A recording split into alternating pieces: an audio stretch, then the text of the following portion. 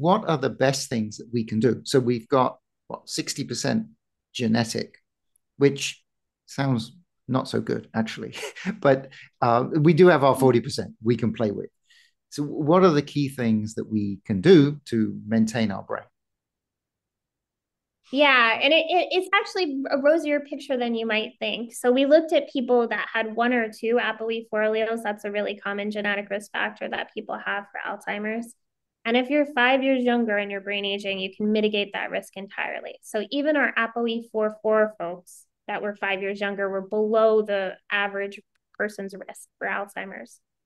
And that's doable. That's about one standard deviation from the mean is 5 years. And so that's the equivalent of getting a B in brain aging. So you just have to be a bit above average. And it's really, I think, achievable for most people. And the big ways to reverse or slow down your brain aging, we call them the 9 pillars. So there's exercise, diet, sleep, staying mentally active, lowering stress. Um, uh, so community, so social interactions are really important. General health, mental health, and avoiding environmental toxins like microplastics and pesticides.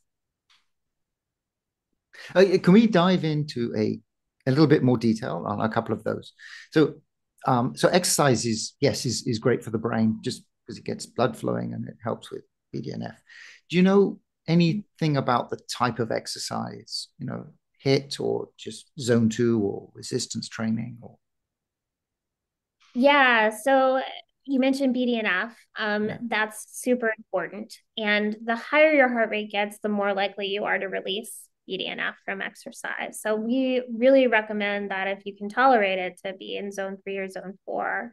So HIIT is great for that. But really, any exercise people do has an effect. So there's been randomized control trials on every type of exercise, and doing some exercise is much better than no exercise for any of these, for preventing Alzheimer's in general. So we would suggest do the exercise that makes you happy and that you're actually going to do. But if you had to pick one, I'd say, really get your heart rate up.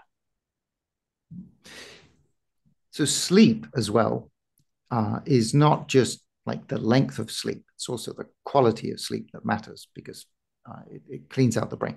Um, so, yeah, is there anything that we could track for our sleep that would be a key predictor?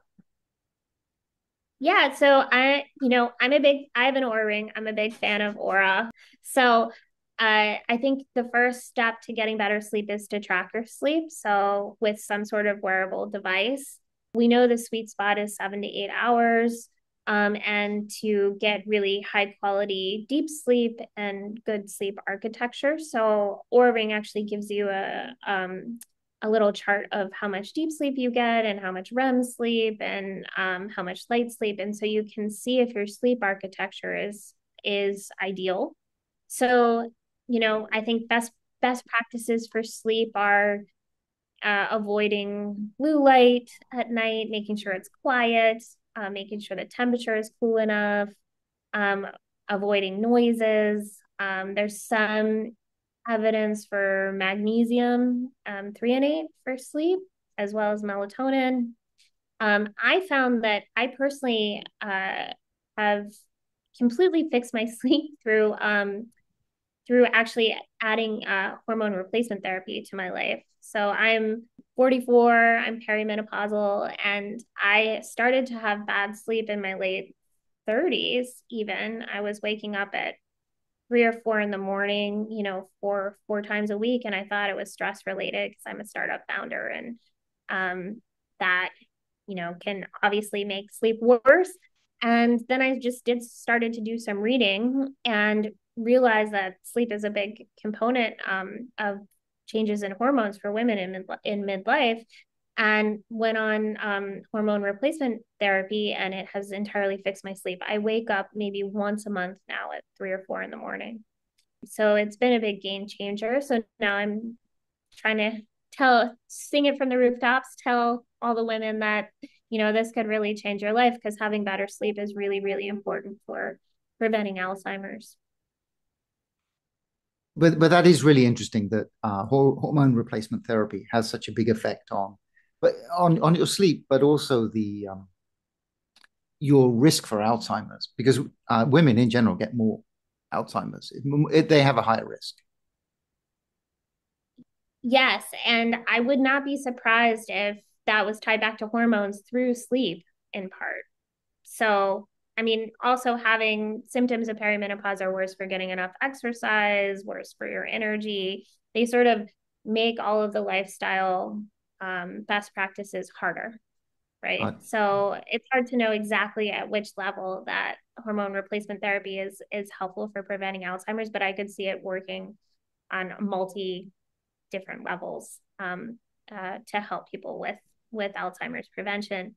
And it's a real disservice that the press and the way the original Women's Health Initiative study was interpreted that made women and their providers scared to take hormone replacement therapy for the last 20 years because all of those women have missed out on those benefits because it's really only safe to start hormone replacement therapy within 10 years of menopause, so somewhere between 40 and 60. And so the women that are now 60 or older, it's probably not safe for them to now start HRT. So I think there was a real disservice done by that study. And now we're trying to get in the US FDA to remove the black box warning from HRT. I think that would be what a really is good step forward.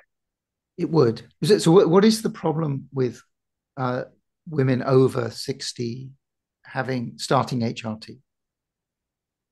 Well, that was part of the reanalysis of the original Women's Health Initiative data. Mm-hmm. So there were a few problems with that study.